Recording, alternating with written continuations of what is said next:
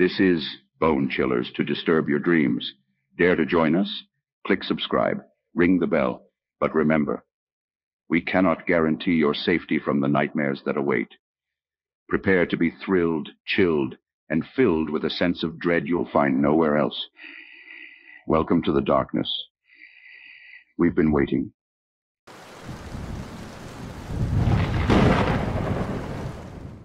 It's past your bedtime. My name is Jane. I am the babysitter. The family I work for is affluent, living in seclusion on an opulent, sprawling estate flanked by impenetrable woods. Their young son, Edgar, is my sole responsibility. I first noticed it one evening. Edgar, typically vivacious, seemed unresponsive. His eyes were vacant, pallid ghostly, and his voice reduced to a disturbing whisper. He would wander aimlessly, drawn to dark corners, shying away from human interaction. Soon, he started losing weight, his fair skin turned ashen, his once bright blue eyes sunk into hollow, black pits. The transformation was gradual, more horrific each passing day. Desperate, I approached his parents, but they dismissed my concerns, claiming Edgar's condition was a family matter. Peculiar, but I didn't pry further. One night, as I checked on Edgar, I found him sitting up in bed, staring blankly at the wall. As I approached, he snapped his head towards me, eyes darker, almost primal.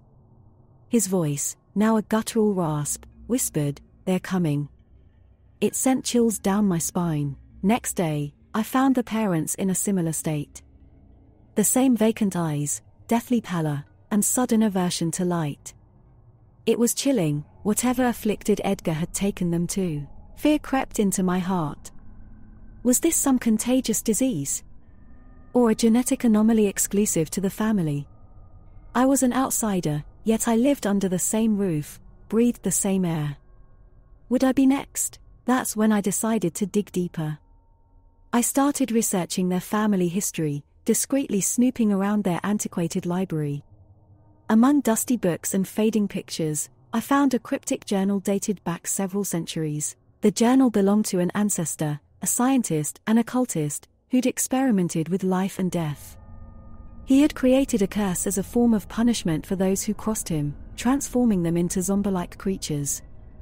Over generations, the curse had manifested as a silent epidemic, periodically afflicting the family. I felt a chill run down my spine as I read this. Had I uncovered a centuries-old supernatural secret? I was no longer afraid, only determined. I had to break the cycle before I became a victim. According to the journal, there was a cure, a ritual to reverse the curse. It required a night of the full moon, an amulet hidden somewhere in the house, and the courage to face the cursed. The next full moon was just days away. The following days, Edgar and his parents deteriorated rapidly. Their physical form decayed, behavior turned volatile, and communication became non-existent. The nights were worse, filled with unearthly sounds of growls and snarls. I used this time to find the amulet, a small, dark stone etched with ancient symbols. The full moon night was upon us. Armed with the amulet and the knowledge of the ritual, I prepared myself. In the dead of night, under the glowing full moon, I began. The ritual involved reciting an incantation while placing the amulet on each of the afflicted. I started with Edgar, who lay listless in his room. As I placed the amulet on him, a chilling wind howled through the house. I recited the incantation, and his eyes flickered, a faint glow of life returning. Next were his parents, equally daunting. The process was exhausting, and the house seemed to fight back with sudden gusts of wind, slamming doors, and flickering lights. But I persevered. As I completed the ritual, a silence fell over the house. I was weary but hopeful. I collapsed on a nearby chair, waiting for the dawn. Morning came, with it, signs of a miracle. Edgar's parents were lucid, their eyes clear and voice normal. Edgar was up too, his skin regaining color, his voice a sweet echo of the lively boy he once was. The curse was broken, the silent epidemic ended. As an outsider, I'd done what generations of the family couldn't. The supernatural curse was thwarted, at least for now. The job of a babysitter had brought me face to face with an unimaginable horror. As I looked at Edgar, now playing joyfully. I knew it was worth it. But deep down, I knew the curse was merely dormant. The silent epidemic paused, ready to strike again in the heart of this secluded, affluent family.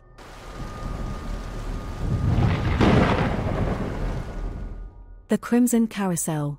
Alice, a wayward waif of 13, fled her tormenting life to the harsh embrace of the world. On a tempestuous, rain-soaked night, a beacon of transient refuge emerged from the gloom, an abandoned carnival, weather-beaten and mournful, echoing with forgotten laughter. Alice ventured into the spectral arena, the ghostly echoes of joviality replaced by an eerie silence, disturbed only by the whining wind. Lost amidst the forlorn relics, she found herself drawn to an antiquated carousel at the center. Painted a once vibrant crimson, the carousel's hue had decayed to a haunting, blood-stained shade. Its spectral horses gazed out, frozen in a perpetual gallop. Curiosity pulling her towards the Crimson Carousel, Alice stepped onto its chilling platform and chose a wide-eyed steed. As the carousel began to creak and rotate, a guttural lullaby seeping from an unseen organ filled the air, each note drenched in dread. The carnival around her blurred, and a bone-rattling shiver coursed through her as the world shifted. Suddenly, she found herself in the midst of a bustling crowd. The once dilapidated carnival was alive, vibrant under the summer sun. But there was an underlying sense of dread in the eyes of the other carousel riders, children like her. Their smiles were strained, eyes wide with terror. As the ride ended, she watched them be led away, their pleas muffled by the cheerful carnival music. Alice found herself back in the present, the blood having drained from her face. She stumbled off the carousel, her heart pounding. Was it a vision or a ghostly replay of a forgotten time? But the chilling allure of the carousel persisted. Despite the fear gnawing at her, Alice climbed aboard again, choosing a different, fiery-eyed horse. This time, the carousel whirled her back to a winter carnival. The faces were different but the fear was the same. Alice watched in horror as the children were led away by a hulking figure, their muffled cries swallowed by the winter wind. Once again, she returned to her desolate present, cold sweat trickling down her spine. She knew then that she was seeing the grim history of the Crimson Carousel, the lost souls who, like her, sought refuge and found their doom. The carousel was not just an echo of the past, it was a macabre chronicle of its victims. Compelled by a morbid determination, Alice decided to ride one last time. She had to uncover the identity of the looming figure, the tormentor of those ill-fated children. She mounted the grandest horse, an ebony beast with fiery rubies for eyes. As the lullaby swelled to a nightmarish crescendo, the carousel spun back into the past. This time, the carnival was shrouded in a misty autumn evening. She saw the children, their eyes pleading for salvation, being led away by the figure. But as he passed a mirror, his reflection caught Alice's eye. It was the carnival's owner, a man known as Barnabas, his face a twisted mask of sadistic glee. Alice was hurled back into the silent, present-day carnival. The haunting truth of the Crimson Carousel dawned upon her. It was an instrument of innocent death, and she was poised to be its next victim. It was a chilling paradox. Her refuge was her impending doom. But Alice was not ready to give up. The once lively carnival had transformed into a phantom playground. Armed with the knowledge she'd gleaned, she roamed through the abandoned grounds, stumbling upon a dilapidated shack behind the Hall of Mirrors. Inside, she found newspaper clippings documenting the unsolved disappearances of runaways at the carnival. Alice took these back to the Crimson Carousel. She placed the clippings onto the platform and mounted the ebony horse. As it spun, she whispered the names of the missing children, her voice rising above the grim lullaby. The carousel jerked violently and the spectral crowds appeared again. But now, they stood still, their eyes on Alice. Barnabas materialized, his vile grin etched on his face. With each name Alice called, a spectral child broke free from his grip. Their once fearful eyes now glowed with courage. Barnabas recoiled as one by one, they turned on him, their spectral forms overwhelming him. A cacophonous cry erupted, and Alice was thrust back into the present. The Crimson Carousel stood motionless, its haunting allure gone. Instead of fear, a sense of peace settled over the abandoned carnival. The storm had passed, leaving a clear night sky. The spectral children had found their peace, and Alice knew she had broken the sinister cycle. From that night forward, the carnival was just an abandoned relic of the past, its horrifying secret buried with the spectral children's newfound peace.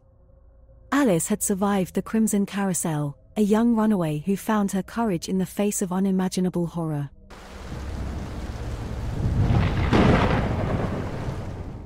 Eyes in the mist. In a world fractured by catastrophe, sight was Lucy's salvation. But as much as it was a gift, it was equally a curse, a relentless mirror reflecting a twisted, terrifying reality. Each day, Lucy's keen eyes would scan the misty woods encircling her cabin. It wasn't the visible world that concerned her. It was the hidden horrors, the terrifying mutations lurking behind the veil of visibility that gave her nightmares. Lucy had a unique ability. She could see the mutations long before they revealed themselves to the naked eye, the monstrous humanoids transformed by the world's end. She was haunted by their grotesque forms, the twisted limbs, gaping mouths, and eyes, always the eyes shimmering like dying stars. The mutations were coming closer, inching towards her hideout. With each passing day, the numbers grew, their spectral bodies flickering at the edge of her sight, an impending doom. Watching them get closer was akin to a ticking time bomb, Lucy's heart synchronizing with its rhythm, accelerating with each tick. Lucy knew that time was a scarce luxury she could no longer afford. She was trapped in a grim race against the clock, each tick a beat closer to the end. She had to prepare herself, to devise a defense, or perhaps an escape. Every heartbeat screamed urgency, the echoes resonating through the silent cabin. She started with traps, rudimentary ones, but potent. Pitfalls lined with sharpened branches, tripwires hooked to crude explosives, anything that might slow the mutants down. Yet, she knew these wouldn't be enough. The mutated humanoids were relentless, their twisted bodies endowed with the grotesque strength of survival. The mutants were now a stone's throw from her cabin. Their presence was like an ominous fog, each night growing thicker, the days bleaker. Lucy's heart pounded in her chest as her eyes flitted over the forest, the glimmering eyes in the mist a harsh reminder of her dwindling time. Desperate, she started working on an escape plan. She started to assemble a makeshift raft. If she could navigate the treacherous currents of the river nearby, she might stand a chance. It was a bleak hope, but hope nonetheless. In the dead of the night, she toiled, her hands blistering and bloody under the strain. Yet, she worked relentlessly, her determination an unwavering beacon against the encroaching darkness. As the raft neared completion, the mutants arrived at the edge of her cabin. The mist made their bodies semi-visible, ghastly apparitions in the night. Their eyes glowed with a feverish intensity, casting horrifying shadows that danced on the cabin walls. Now, they were just outside her door. A cold gust of wind whistled through the trees as Lucy lugged her raft towards the river. Her heart raced, threatening to break free from her chest. The ground under her feet felt like it was slipping away, each step a struggle against time and fear. Suddenly, there was a crash. The cabin door splintered into shards under the assault of the mutated humanoids. They lunged out of the mist, their grotesque forms a horrifying spectacle against the pale moonlight. Lucy stumbled, her breath hitching in her throat. She turned towards the river, the raging waters her only chance of survival. With a final burst of energy, she heaved the raft into the river, leaping on just as the current swept it away. She didn't dare look back, her eyes locked onto the horizon. The furious roars of the mutants faded into the background, swallowed by the relentless river. In the end, her sight had been both a blessing and a curse. The terror she had seen had driven her, given her the will to survive. As the first light of dawn pierced the mist, Lucy breathed a sigh of relief. For the first time in a long while, her eyes saw not the ghastly glow of monstrous eyes, but the comforting, warm light of a new day. For her, a sign of survival, a sign of hope. Lucy had won her race against time.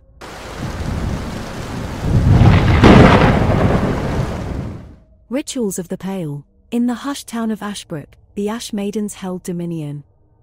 5 witches, enchanting and ethereal, who manipulated the townsfolk with an uncanny combination of alluring beauty and potent magic. Jack, a dedicated anthropologist, arrived with the curiosity of a cat and the stubbornness of an ox. He was interested in their unique ash makeup rituals, said to possess mind control properties. His obsession was not only academic, he yearned to find a way to disrupt the power balance that seemed so terribly wrong. Upon arriving, he was struck by the eeriness of the town. Ashbrook was quiet, its people obedient and almost lifeless. The Ash Maidens ruled over the town like ethereal goddesses, dressed in robes of black and silver, their faces painted with an intriguing grey ash. Under the guise of a weary traveler, Jack got closer to the maidens. They accepted him, entranced by his curiosity, offering him insights into their practices, including the ash ritual. They told him the ash was a blend of sacred herbs and remains of the Old Ones. Who the Old Ones were, they never disclosed, only whispering about those who had come before. He was allowed to watch the process, a macabre choreography of smearing ashes, chants, and shared consciousness. However, he was never allowed to witness the creation of the ash. The nights turned into days, and the days into weeks. Jack's mind became foggy, his purpose blurred. He found himself increasingly drawn to the maidens, their beauty intoxicating, their voices soothing whispers in his dreams. Still, a flicker of resistance burned within him. One day, following the faint echo of his purpose, he managed to steal a sample of the ash. He sent it to an old friend, a pathologist. While waiting for the results, his life spiraled out of control. He saw the maidens everywhere, even when they weren't there. He could hear their enchanting voices, commanding him to serve, to forget, to let go. His nights were filled with terrifying dreams, visions of the Old Ones. The day he received the analysis, his heart froze. The ashes weren't just sacred herbs but human remains. A horrifying realization struck him: the Ash Maidens were using the ashes of the townsfolk, the Old Ones, to control the living. Armed with this knowledge, Jack set about to free Ashbrook. He stole more ash, now the symbol of death and control, and poured it into the town's well, hoping the ash's potency would dilute and break its enchantment. The maidens felt the disturbance. Anger and fear radiated from them, casting a palpable chill over Ashbrook. They searched for the disruptor but failed to suspect Jack, their minds clouded by their belief in his obedience. In the coming days, the town seemed to wake from a dream. People questioned, murmured, and finally rebelled. Their anger boiled over, their fear forgotten. The maidens, beautiful but frail without their ash, stood helpless as their rule crumbled. However, the end was far from painless. The Ash Maidens, cornered and desperate, invoked the Old Ones, triggering a nightmarish display of dark magic. Shadowy figures wreaked havoc in Ashbrook, but the townsfolk, bolstered by newfound freedom, fought back. Jack watched as the town he had come to free battled for its liberation. His work wasn't over, he knew he had to face the maidens. He confronted them, their beauty now marred by fear and wrath. One by one, he fought them off, using sheer determination and iron will. When the dawn came, the maidens were no more, their enchanting beauty and deadly ashes part of Ashbrook's dark past. Jack, bruised and tired, found solace in his victory, but the memory of the Ash Maidens, their power and cruelty, haunted him forever. In the quiet town of Ashbrook, the Old Ones were laid to rest, and the townsfolk, finally free, began the process of healing. And Jack, his purpose fulfilled, left the town, carrying with him the tale of the Ash Maidens, a grim reminder of the perils of unchecked power.